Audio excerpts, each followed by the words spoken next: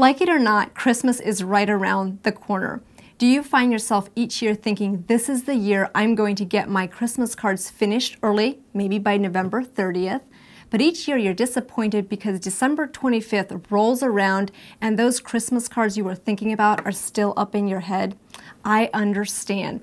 We're going to work together to create a plan to get your Christmas cards created this year using some simple yet fun techniques and concepts that will get you creating Christmas cards in 30 minutes or less.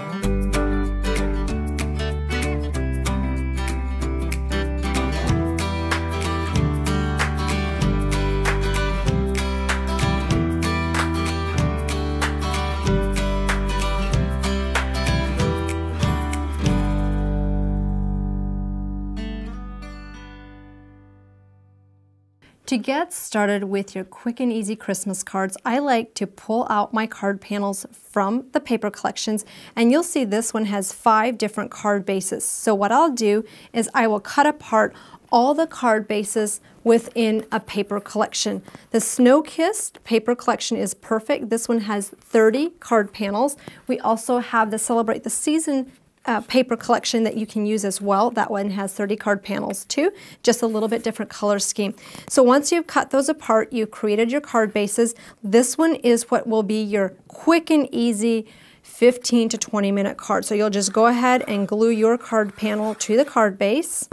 And then if you want something that's a little bit more advanced, you may want to take a die and cut out, what I did is I cut out this piece. This is using a Cut Mat Create die, and that just opens the center. So you could do that with some of the cards if you wanted to take it to the next level. So we'll just glue this base around the outer edges, adhere this to the card base. So you'll see that's positioned. Then you'll just take your foam dots and give this a little bit of dimension. So with the scenes already colored, and in the background, that gives you the ability to add just a couple accents to create those beautiful cards. So here we already have all these bases together from all 5 card panels within this paper sheet. To create the embellishments for the cards, I am using the Celebrate the Season stamp and die set, along with the Ornate Sleigh and Presents and the gift wrap presents stamp set. So you can go ahead and just stamp a bunch of these images. I like to do this all at one time, so it really saves a lot of your time.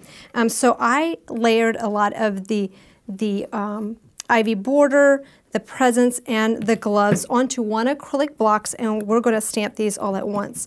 You could do the same thing with your poinsettias that you're going to be stamping multiple times, along with the holly leaves. You just want to make sure that everything is inked up properly. So we'll just lay this down, and this will also allow you, once you've stamped them, to lay your dies on top and cut all these images out with one pass of the machine, which is amazing.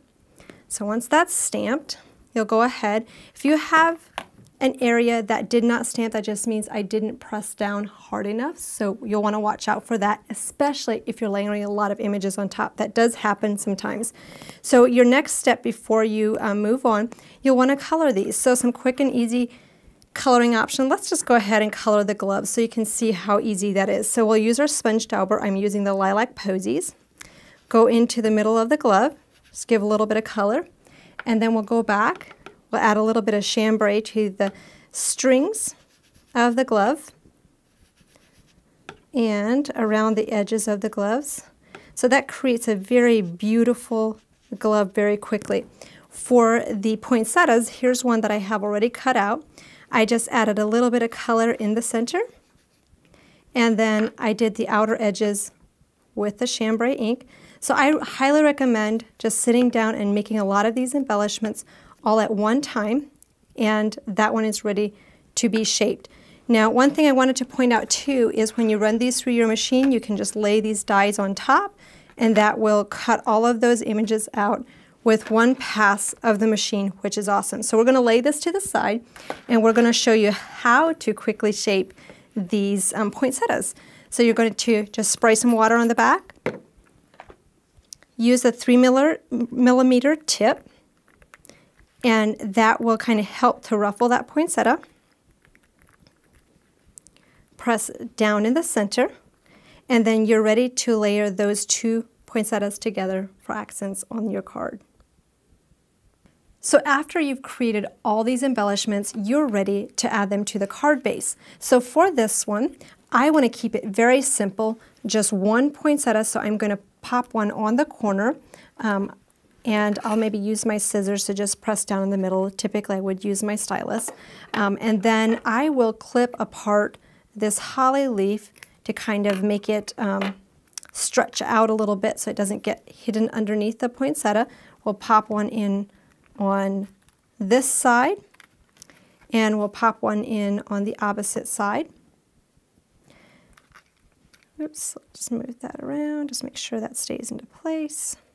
So you have those two pieces, and then if you wanted to add a little bit more of an embellishment, you could take these. I like to cut these apart and just add little accents of the leaves wherever it kind of fits very well.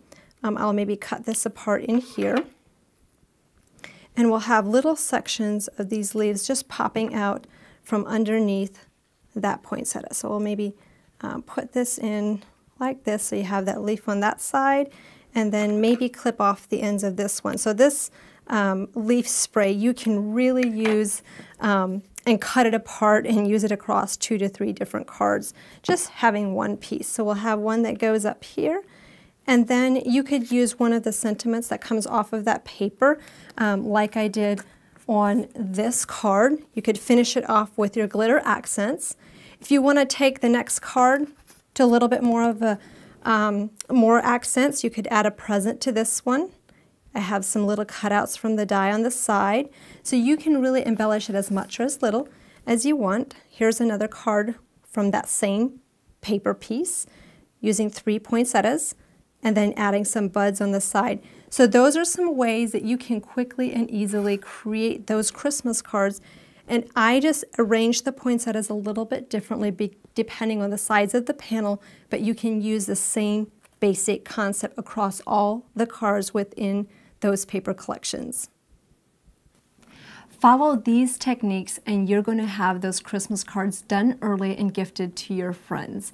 Make sure to start by adding up how many different friends you want to give Christmas cards this year, and then separate that by how many months you have remaining until Christmas. To make sure that you can quickly and easily assemble those cards, make sure you have those paper pads I showed you. I have added the links below for quick and easy ordering, so make sure to get those today so you can get started right away. If you're not subscribed to our YouTube channel, make sure that you subscribe so you won't miss out on future videos. Thank you so much for joining me. I will see you next time.